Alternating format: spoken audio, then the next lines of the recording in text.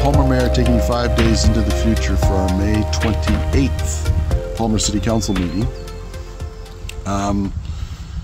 Fairly short agenda. We've got action memo, which is in the consent agenda. It's basically a combined license renewal for a Pizzeria Delphi restaurant. We have minutes from the previous meetings, and that includes April 23rd, April 30th, May 2nd, May 6th, May 8th, and May 13th.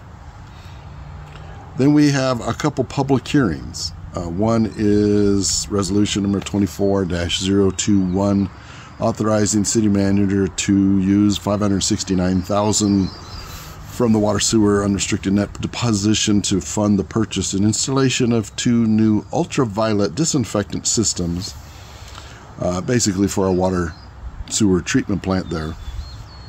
And then there's another resolution accepting appropriating 2024 State of Alaska high visibility click it or ticket grant to be used for high visibility seatbelt enforcement activities by the Palmer Police Department. And then the other thing we have is an executive session where we're looking at negotiations for potential property acquisition, but looking at the finances, etc., for that. And that's all, other than a reminder that coming up the beginning of June, the 7th, 8th, and 9th, I think, is Colony Days in Palmer. So this has been Steve Carrington, Palmer Mayor, taking you 5 days into the future for our May 28th council meeting.